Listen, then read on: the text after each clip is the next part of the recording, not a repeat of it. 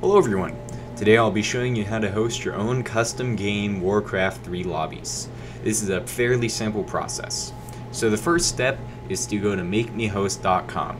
When you load that up, you'll be presented with this page. Once you're here, punch in your Battle.net account name, so I'll use this one.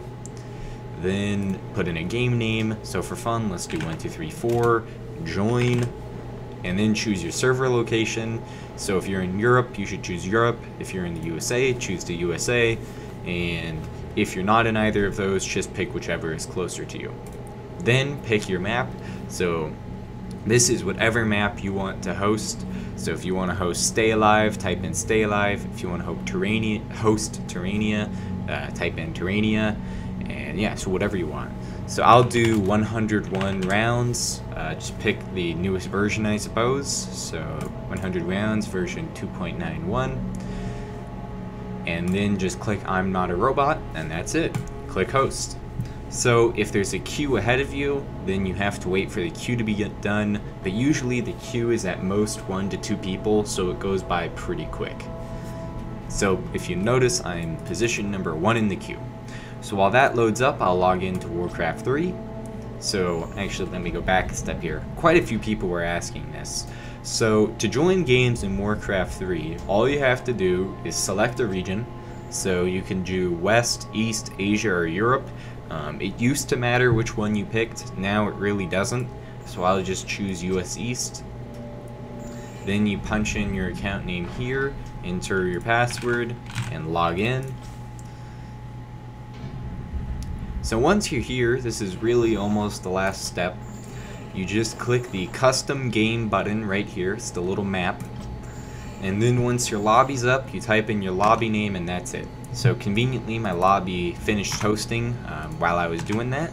So just type in your lobby name, 1234 join. If you don't have your map downloaded, it will automatically download the map upon joining the lobby. And that's really it. So now people are able to join my lobby. They probably won't because this is a terrible game name, but people could join. So now I'll show you a couple of lobby commands for your benefit, and that'll be it. So first command that I like to use is ping. That tells you how much lag there is between you and the server. 50 milliseconds is pretty good. Pub, this is how you rename your lobby. So if I want to rename it to 101 rounds, join fast, I just type in that, and then that will be created after a handful of seconds. And then some other useful commands are open, close, and kick.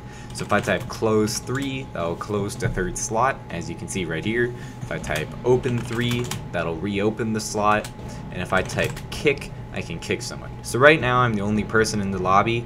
You know what, I'll kick myself. This should work. Yep, and then it boots me out of the lobby. So now I'll show you how to rejoin your lobby. You can either look through it on this list, but this can be slow and inefficient because it only shows like 20 games at a time.